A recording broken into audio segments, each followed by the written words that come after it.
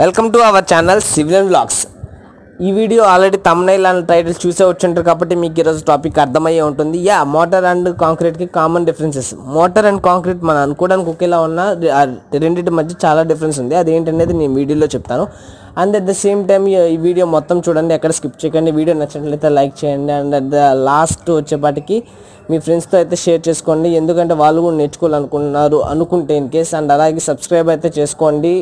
Everyday ఒక video కూడా మనది మిస్ అవ్వగానే ఉంటుంది. అండ్ నేనైతే ఎవ్రీడే వీడియో అప్లోడ్ చేస్తుంటాను కాబట్టి కన్ఫర్మ్ సబ్స్క్రైబ్ చేసుకోండి. Okay, let's go to the topic. Motor and కాంక్రీట్కి వచ్చేప్పటికి కామన్ డిఫరెన్సెస్. మోటార్ అంటే ఏంటంటే is a mixing of sand and cement, little bit of water కూడా యాడ్ చేయాలి.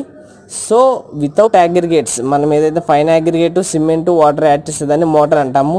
కాంక్రీట్ అంటే ఏంటంటే composition of broken stones such as aggregates, sand, cement, water. అంటే ఏంటంటే మనకి ఇక్కడ కోర్స్ అగ్రిగేట్స్ కూడా కలుపుతాం అనమాట. మోటార్లో ఏంటంటే మనం కోర్స్ అగ్రిగేట్స్ యాడ్ చేయము, బట్ కాంక్రీట్లో కోర్స్ అగ్రిగేట్ కూడా యాడ్ చేస్తాం అన్నమాట. ఇది మెయిన్ డిఫరెన్స్ రెండింటికి. అండ్ తర్వాత మోటార్ అనేది ఎక్కడ వాడతామంటే మనకి ప్లాస్టరింగ్లో అండ్ అలాగే మ్యాషనరీ వర్క్స్లో వీటన్నిటిలో మనకి మోటార్ అనేది మెయిన్గా వాడతాము. ఈ మోటార్లో కూడా మెనీ టైప్స్ ఉన్నాయన్నమాట. లైక్ ఎలా అంటే cement motor, lime motor, gazed motor, circle motor and mud motor, ఇలాగా డిఫరెంట్ టైప్స్ ఉన్నాయి. At the same time and కాంక్రీట్స్లో కూడా టైప్స్ ఉన్నాయి. అండ్ కాంక్రీట్ ఎక్కడ వాడతామో చెప్తా చూడండి. కాంక్రీట్ వచ్చేప్పటికి మనకి కాంక్రీట్ అనేది మన కన్స్ట్రక్షన్లో మెయిన్ అదే అన్నమాట. సో మనం ఈ కాంక్రీట్ ఎక్కడెక్కడ వాడతామంటే మనకి slabs, beams, foundations, what ever it is, ప్రతి చోట మనం కాంక్రీట్ అనేది మేజర్గా కీ రోల్ ప్లే చేస్తుంది, అది వాడతాము. అండ్ ఈ కాంక్రీట్లో కూడా 3 టైప్స్ ఉన్నాయి. ఏంటంటే lean concrete, normal concrete and rich concrete. First of all motor దగ్గరికి వెళ్దాం. మళ్ళీ మోటార్కి వచ్చేపాటికి 5 టైప్స్ అని చెప్పాను కదా. ఫస్ట్ ఇది సిమెంట్ మోటార్. సిమెంట్ మోటార్ అంటే ఇందులో వచ్చేపాటికి 1:2 to 1:6 రేషియోలో మనం ప్రపోర్షన్ అనేది తీసుకుంటాం అన్నమాట. అంటే మనకి సిమెంట్ అండ్ శాండ్ ప్రపోర్షన్స్ అవి. ఇక్కడ ఏంటంటే cement మోటార్లో cement as used as binding material. మనకి సిమెంట్ ఎలా యూజ్ చేస్తామంటే బైండింగ్ మెటీరియల్గా యూజ్ చేస్తాము. And as well as sand ఏంటంటే ఫైన్ అగ్రిగేట్గా యూజ్ చేస్తాం. Next lime motor. లైమ్ మోటార్లో వచ్చేప్పటికి 1:2 రేషియోలో చేసుకుంటాము. ఇక్కడ ఏంటంటే లైమ్ అనేది బైండింగ్ మెటీరియల్గా చేస్తాం. And at the same time sand అనేది మళ్ళీ ఇక్కడ కూడా శాండ్ అనేది ఫైన్ అగ్రిగేట్ అని ఉంటుంది. And one more important thing ఏంటంటే ఇక్కడ లైమ్ మోటార్ వచ్చేప్పటికి మనకి గిజా పిరమిడ్స్ మీకు ఐడియా ఉంటుంది. ఈ పిరమిడ్స్ కూడా ప్లాస్టింగ్ అనేది ఈ లైమ్ మోటార్ని యూజ్ చేస్తే చేసామన్నమాట. నెక్స్ట్ వచ్చేప్పటికి gazed motor. So gazed motor, అసలు గేజ్డ్ అంటే ఏంటో చెప్తా చూడండి. గేజ్డ్ మోటార్ అంటే మనకి ఏదైతే లైమ్ మోటార్ని యూజ్ చేసుకొని బట్ ఇంకొంచెం ఎక్స్ట్రా స్ట్రెంత్ అనేది కావాలని చెప్పి లైమ్ మోటార్లో మనం సిమెంట్ కనుక యాడ్ చేసామంటే దాన్ని గేజ్డ్ అంటాం అనమాట. సో ఇదేంటంటే it is economical compare with the cement motor. అంటే ఇదేం ప్యూర్ సిమెంట్ మోటార్ కాదు కాబట్టి లిటిల్ బిట్ లైమ్ కూడా కలుస్తుంది కాబట్టి ఇది కొంచెం ఎకనామికల్గా బెటర్గా ఉంటుంది compare with cement motor. Strength అయితే బాగానే ఉంటుంది. ఇది రేషియో వచ్చేప్పటికి 1:6 to 1:9 ఉంటుంది. Sand and cement ratio, confuse అవ్వకండి. At the same time circle motor అన్నాను కదా. సర్కిల్ మోటార్ అంటే ఇక్కడ ఏంటంటే సేమ్ లైమ్ అనేది బైండింగ్ మెటీరియల్ యూజ్ చేస్తాం. ఇది చాలా ఎకనామికల్గా ఉంటుంది. అండ్ లాస్ట్ ఇంపార్టెంట్ థింగ్ ఏంటంటే మడ్ మోటార్. ఇది చాలా మందికి తెలియదు, బట్ ఇదైతే మోస్ట్ ఇంపార్టెంట్ వినండి. మడ్ మోటార్ ఏంటంటే ఇక్కడ mud used as a binding material and sawdust, rice Musk, cow dung as fine aggregates.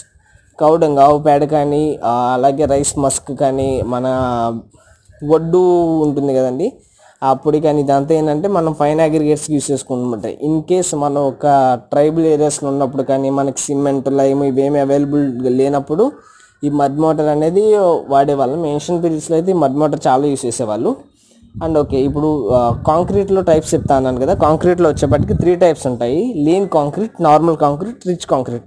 సింపుల్గా ఎక్స్ప్లెయిన్ చేయాలంటే సిమెంట్ కంటెంట్ అనేది లెస్ దెన్ 10% ఉంటే లీన్ కాంక్రీట్, 10% కానీ ఆర్ 10 to 15% కానీ ఉంటే అది నార్మల్ కాంక్రీట్.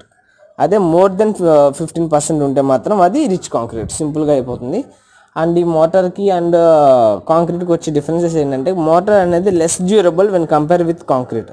అండ్ అలాగే మనకు తెలిసిందే కాంక్రీట్ అనేది హెవీ స్ట్రెంత్. అంటే దట్ మీన్స్ మనం జీజీబీస్ అన్ని యాడ్ చేస్తే యాడ్ మిక్సెస్ ఇంకా స్ట్రెంత్ వస్తుంది. బట్ కాంక్రీట్ అనేది నార్మల్గా strength when compare with motor. At the same time water cement ratio is high in motor.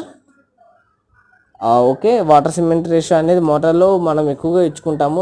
ఎందుకంటే మనకి ఈ బ్రిక్స్కి మధ్య అది గ్లూగా వర్క్ చేస్తుంది అనమాట. మనం బ్రిక్స్ ఏదైనా పెట్టాలన్నా వాటర్ అనేది ఎక్కువ యాడ్ చేస్తున్నప్పుడు ఏమైందంటే మనకి ఎక్కడెక్కడ సందుల్లోకి లైక్ చిన్న చిన్న గ్యాప్స్ ఉన్నా కూడా వాటిలోకి మోటార్ అనేది వెళ్ళిపోయి ఫిల్ చేసి అక్కడ గ్లూ లాగా వర్క్ చేయాలి. దానివల్ల మనం వాటర్ సిమెంట్ రష్ అనేది మోటార్లో ఎక్కువ యూజ్ చేస్తాం. బట్ కాంక్రీట్లో మాత్రం వెన్ కంపేర్ విత్ మోటార్ ఇది కొంచెం తక్కువ చేసుకుంటాం. ఎందుకంటే స్లర్రీ పార్ట్స్ అనేది మనకి మెనీ షట్టరింగ్స్ అంటే ప్లైవుడ్ షట్టరింగ్ నుంచి మనకి స్లర్రీ లీక్స్ అనేవి తగ్గుతాయి, కానీ దానికి ముందు వచ్చేపాటికి ఐరన్ షట్టరింగ్స్ కానీ వీటిల్లో మనకి మెజారిటీ స్లర్రీ లీక్స్ అనేది ఉంటాయి అన్నమాట. దీనివల్ల మనం ఏంటంటే కాంక్రీట్లో వాటర్ సిమెంట్ రేషియో అనేది 0.45 to 0.55 అనేది మనం చూసుకుంటామని ఇంతకుముందు పాస్ట్ వీడియోస్లో చెప్పాను. And at the same time motor replaces every 20 to 50 years. Motor అనేది మ్యాక్సిమం 20 to 50 years ఉంటుందని ఒక ప్రాక్టికల్ యూస్ ప్రకారం ఒక థియరీ అయితే ఉంది. అండ్ బట్ కాంక్రీట్కి వచ్చేపాటికి కాంక్రీట్ కంపేర్ విత్ మోటార్ మనకి చాలా లాంగ్ టైం అయితే ఉంటుంది. అండ్ ఈ వీడియోస్ ఎందుకంటే ఇంత ఫాస్ట్గా చెప్పడానికి కారణం మెనీ పర్సన్స్ ఫీల్ అవుతున్నారు, చిన్న టాపిక్ కూడా ల్యాక్ చేసి చెప్తున్నారు అని చెప్పి. సో దట్స్ వే కొంచెం స్పీడ్ అయితే. అండ్ అలాగే మీరు ఇది కూడా నాకు సజెషన్లో చెప్పండి, ఇంకా నెక్స్ట్ వీడియోస్లో స్లో చేసుకుంటా.